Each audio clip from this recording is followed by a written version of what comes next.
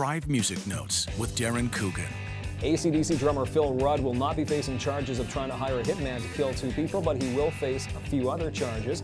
AC/DC's new album, Rock or Bust, is available November 28th. This week, U2 will do a full-week residency on The Tonight Show with Jimmy Fallon. And Billy Idol says that he had a spiritual awakening following his motorcycle accident in 1990. You can read all about it in his autobiography, Dancing with Myself. Listen to Darren Coogan, weekdays on the Afternoon Drive.